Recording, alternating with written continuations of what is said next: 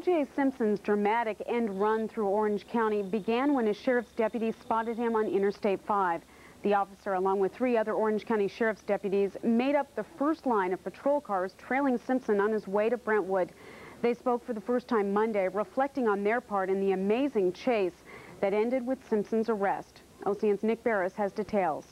4 Orange County sheriff's deputies led the way, chasing the white Ford Bronco carrying Oj Simpson. The leader issued these orders to those behind him.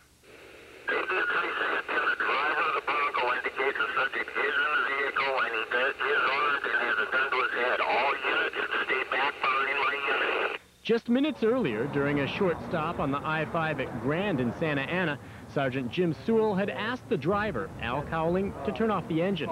Window was down. He looked back at me and indicated that he wasn't going to do that. So the chase continued, eventually ending, of course, in Brentwood.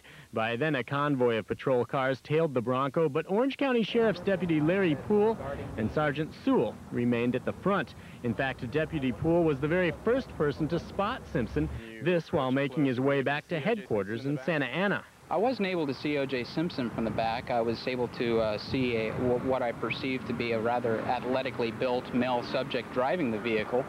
At that time, when I got up behind the car, I confirmed the plate, called the plate in, and it came back, in fact, being the vehicle that we were looking for. Both men agreed that the chase went smoothly, especially considering that thousands of people lined the roadway. It made it very difficult. I don't think there's been anything like it probably in the history of America when it comes to a pursuit. And both men agreed they've never encountered a more famous suspect, something they thought about at times during the chase. Well, I think that Oj Simpson is one of the greatest running backs in the history of the game. And he was in college and in the pros when I was playing in high school, and I always was amazed at his skill in running the football. I think that if, in fact, he's convicted of the charges, then it's a tragedy. In Santa Ana, Nick Barris, Orange County News Channel.